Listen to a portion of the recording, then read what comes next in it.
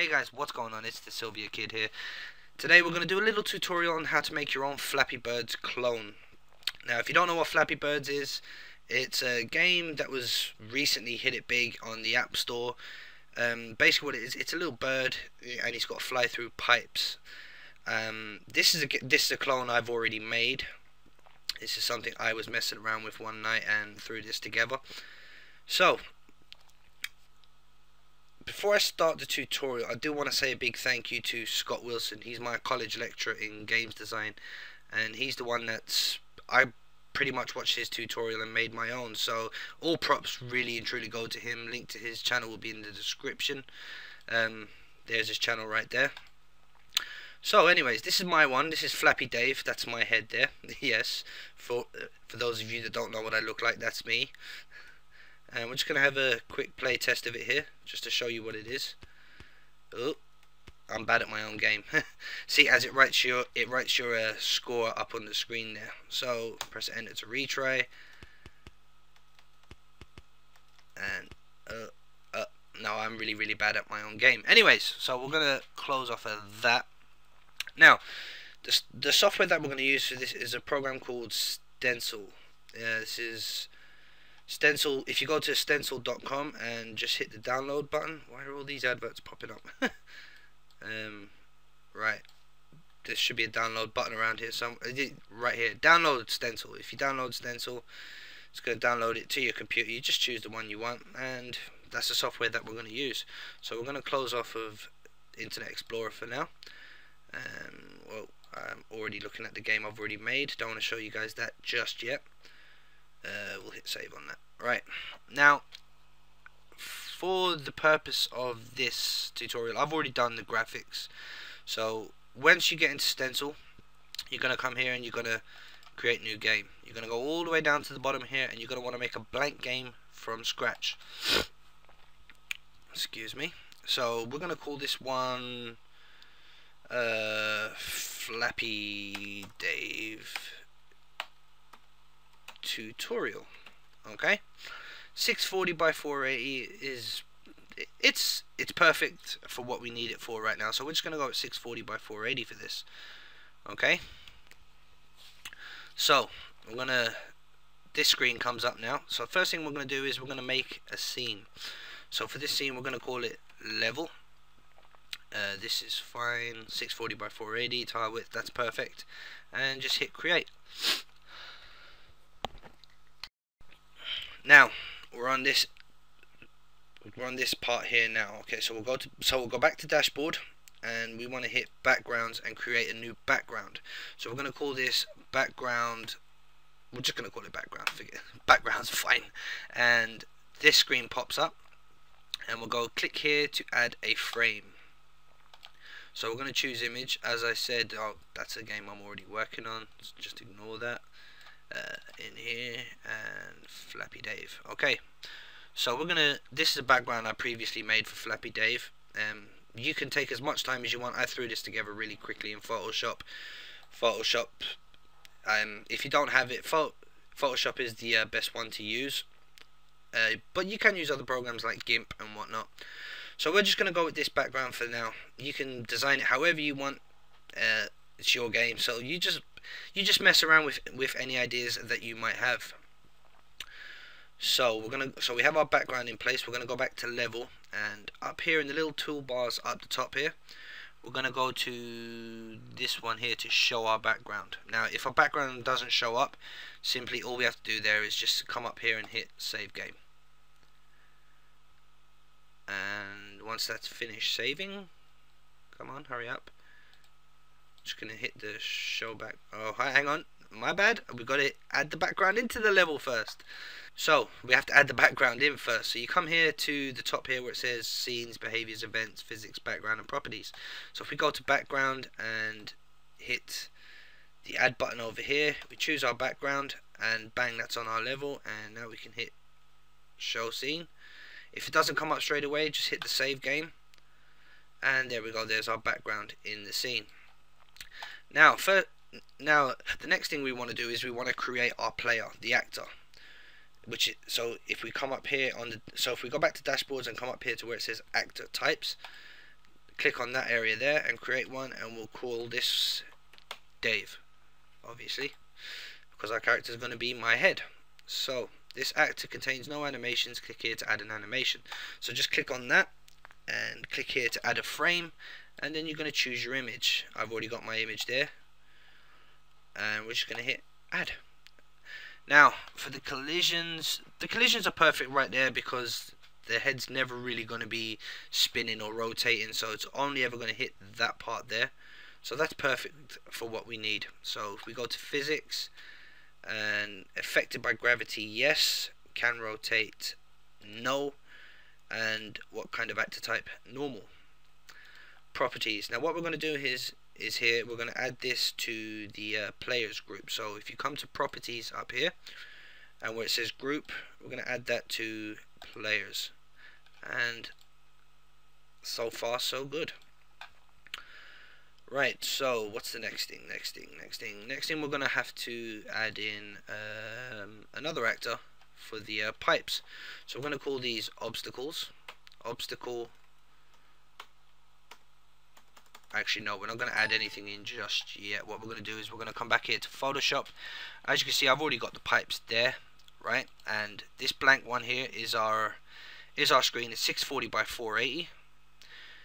In fact, you know, I'm going to make a new one because I want to show you what we have to do here. So this one's going to be, we're going to entitle this one obstacles. Okay. Now, if you work in Photoshop or you're new to Photoshop, you never want to work on your background layer. So if you just double click on the background layer at the bottom there, hit OK, and that'll bring us this new layer here. So if we use the magic wand tool, we can now delete that white background, and we have a transparent background. Control D to get off the selection. So what we're going to do, we're going to grab these pipes here. This is the first set of pipes. We're going to grab the, oh, don't want to use the magic wand on them. Right, so we're going to grab these pipes, and we're just going to drag up here to our obstacles file and place them in there. Okay. Now what I find handy with when working on Photoshop is having the grids up. It helps me get the right sort of separation and space between the pipes. So what we're going to do is we're going to go to edit, preferences, and guides, grids, and slices, and we want to show a grid line every 32 pixels. Now the colors are completely up to you. You can mess around with the colors how you like. I'm just going to have it at black for the time being. So but you want a grid line every 32 pixels, so we'll just hit OK on that. And to get our grids up, there's two ways of doing it. You can go view, show, and grid. Oh, excuse my phone there, I'm getting emails. Or you can just hit control and the at key, and it'll bring up the grids for us. So we want to put these in place where they have a sort of even amount of space between them. That looks right. We're just going to get the down pipe because I made them on separate layers. Okay, we just want to go view and make sure snap is on. Snap is on for this because snap helps out a lot. And bang, and then we'll do the up pipe. We just want to make sure it's in the exact same position as that one, and that's perfect. So that's our first set of pipes. Just going to turn off the grids for the time being. And what we want to do now is we want to select both the layers pipe down and pipe up folders, and we are going to, what are we going to do? We're going to hit Control J to duplicate them, and Shift and drag out, put the grids back on actually, and we want to sort of just get as many of these pipes into this screen as we actually can.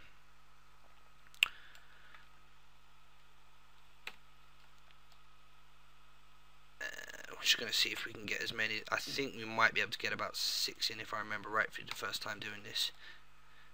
Yep, 6. Okay, so we have all our copies of our pipes now. Right, so the first one, that's perfect. There's no need to change that at all. So we're going to go to the first copy that we made of the pipes and simply hold shift to drag them to a good position that you want for your pipe obstacles. Okay, so we're just going to do this for all of them, just sort of randomize them out. Okay. Now this one, it's a bit low, that one. We'll go with that one and that. Oh, if you make a mistake like that in Photoshop where you move something, instead of just going to edit and undo, just hit a quick Control Z. It's just a nice little shortcut to help you out. And I'm after making a mistake again.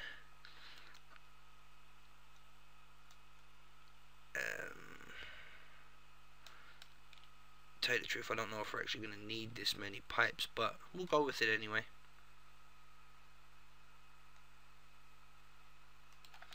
And then the last one.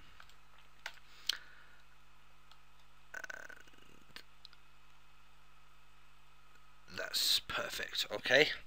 Now, what you want to do for this is always want to be saving your work in this, because there's untold times when I've been working on a game in college and I've made a mistake and forgotten to save and lost a lot of work.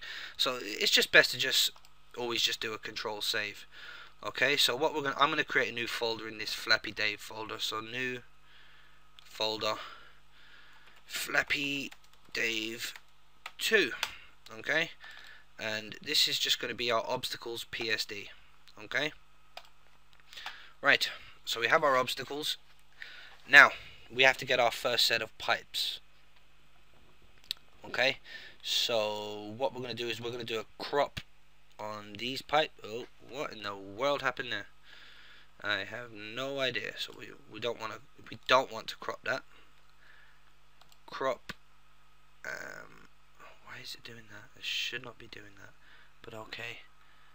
Right, so we just crop out the first set of pipes.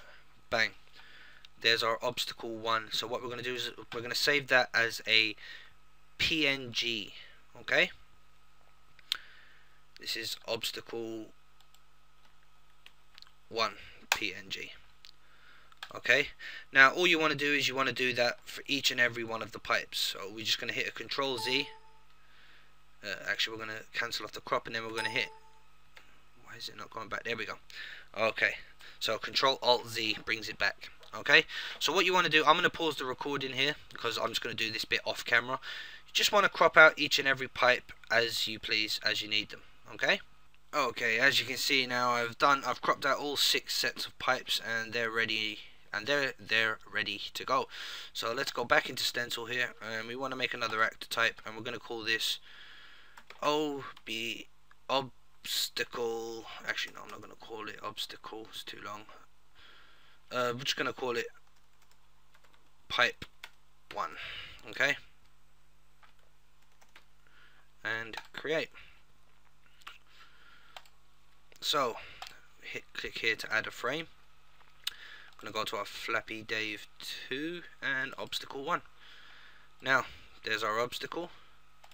Just want to check it on the level here, and see how we just hit the snaps up here, so they kind of snap into place, and they work perfectly.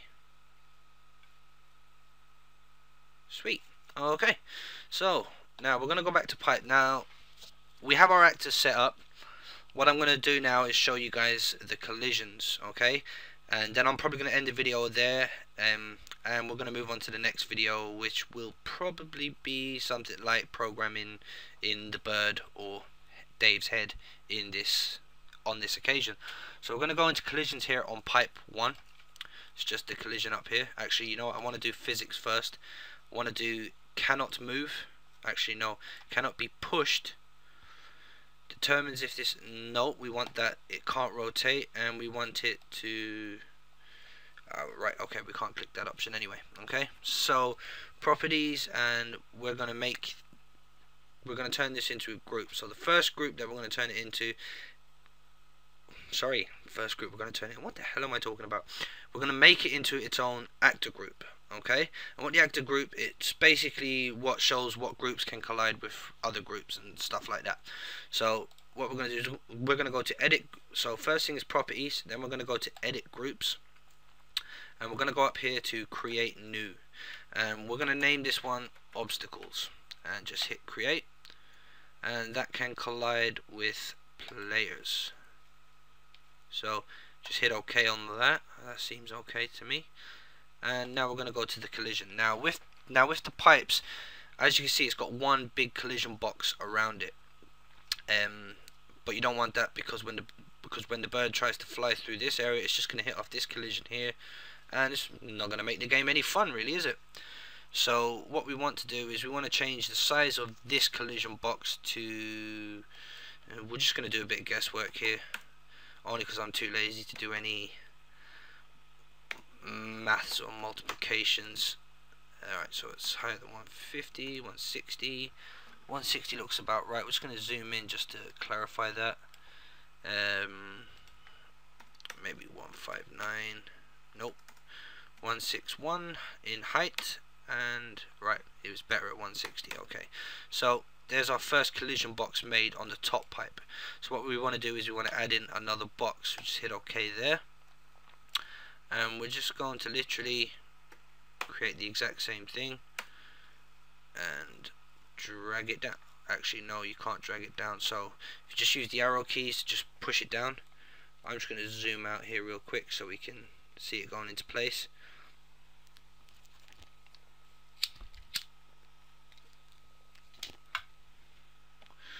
Okay, right, I thought that would be the exact same size as that one. Okay, my bad. We'll bring it down a bit more, maybe to 140, and click on the box and use the arrow keys to see. It's all pretty much guesswork with this. You're just going to have to do this with all of the pipes. I'm obviously not going to show them on camera. You can do them yourselves. I'm just going to show you the first one. This is the tedious bit of doing it. Right, so 129 and we should be perfect. Nope, 128. Right. No, we were right on 129. Oh, I'm getting this all wrong.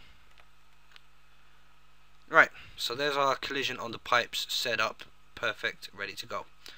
Okay, so what we're just going to do, hit a save game, just to save all our stuff. I can't stress that enough. Always save your game, because if you lose it, that's it, it's gone. It's fairly annoying when that happens, so just make sure you hit that save game up there. It takes a couple of seconds. So if we just go back to Dave's head here, and we're going to go to the collisions on this guy. As I said, those collisions are perfect. So I think that's about it for this video. Yeah, we've set up the actors and the background and the level, so yeah.